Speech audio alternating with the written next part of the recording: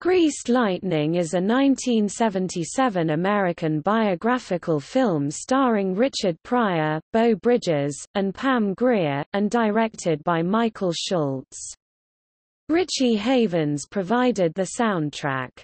Greased Lightning is a film loosely based on the true-life story of Wendell Scott, the first African-American NASCAR race winner and 2015 NASCAR Hall of Fame inductee. Greased Lightning was partially filmed in Winder, Georgia, Athens, Georgia at the former Athens Speedway, and Madison, Georgia, as well as Middle Georgia Raceway in Byron, Georgia.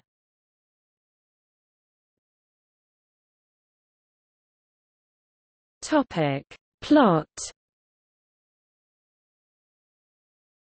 In 1930s Danville, Virginia, an African-American boy named Wendell Scott impresses a group of white boys with his bike-riding prowess. 15 years later, Wendell returns to Danville after serving in the Army during World War II. His family welcomes him home with a party and he takes an immediate liking to a guest, Mary Jones. Later, Wendell tells his mother he does not want to work in the cotton mill and plans to use his muster pay to buy a taxicab, eventually open a garage, and be his own boss. As Wendell and Mary begin dating, Wendell tells Mary's family that his real dream is be a champion racecar driver, but they do not take him seriously. Sometime later, Wendell takes Mary to an old racetrack in his new taxicab to propose, and they make love. Soon after, they are married and move into a house, but Wendell struggles to make money. One day, he sees a bootlegger named Slack and asks for a job. On his first night, he discovers his best friend, Pee-wee, is already working for Slack and they narrowly evade Sheriff Cotton and his men. Although Wendell is thrilled to drive fast for a living, Mary is not happy with Wendell's new profession. He insists that he tried to make money legally and this is the only way he can buy the garage. 5 years later, Sheriff Cotton has still been unable to apprehend Wendell, but he captures Slack in a raid. On Easter Sunday, Wendell takes over one of Slack's runs, but soon realizes it is a setup when he is arrested.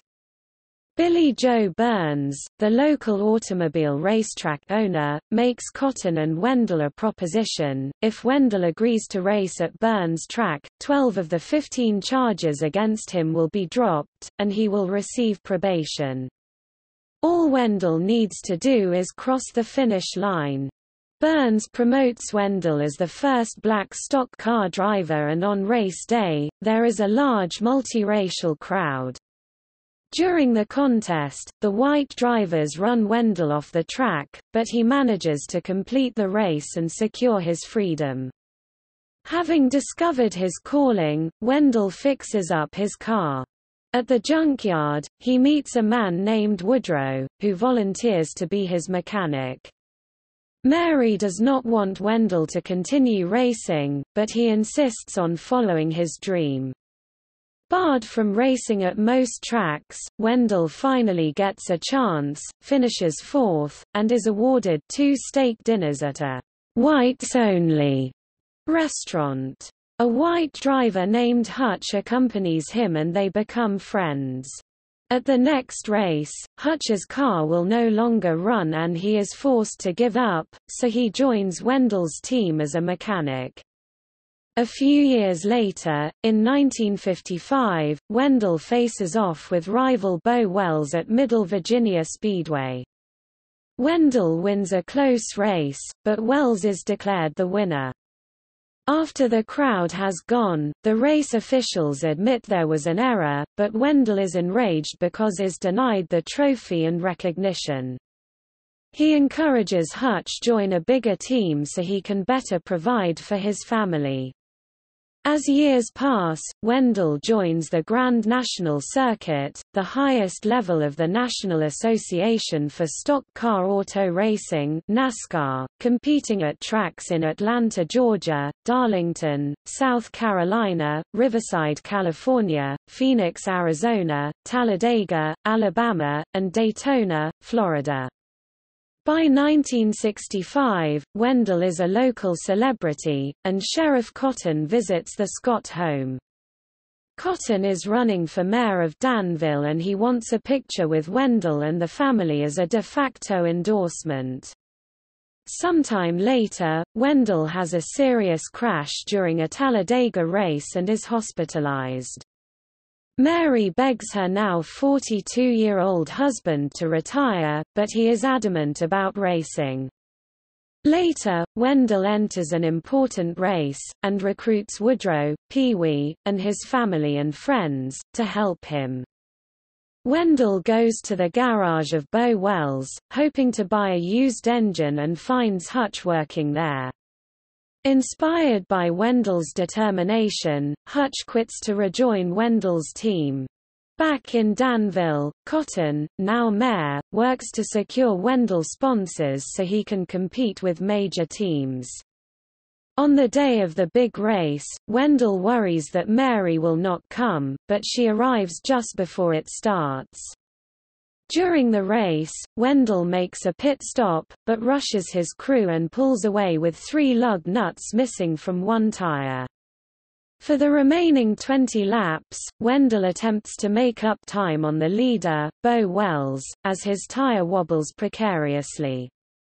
As Wendell passes Wells with 1 lap to go, he earns his first NASCAR victory and his family and friends surround him in celebration.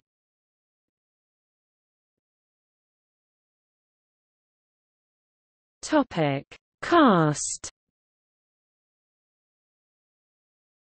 Richard Pryor as Wendell Scott, Beau Bridges as Hutch, Pam Grier as Mary Jones, Cleavon Little as Pee-wee, Vincent Gardenia as Sheriff Cotton, Richie Havens as Woodrow, Julian Bond as Russell, Earl Hindman as Bo Wells, Lucy Soroyan as Hutch's wife, Noble Willingham as Billy Joe Burns, Bruce Atkins as Deputy Turner, Steve Fifield as Deputy Drinkwater, Bill Cobbs as Mr. Jones, Georgia Allen as Mrs. Jones.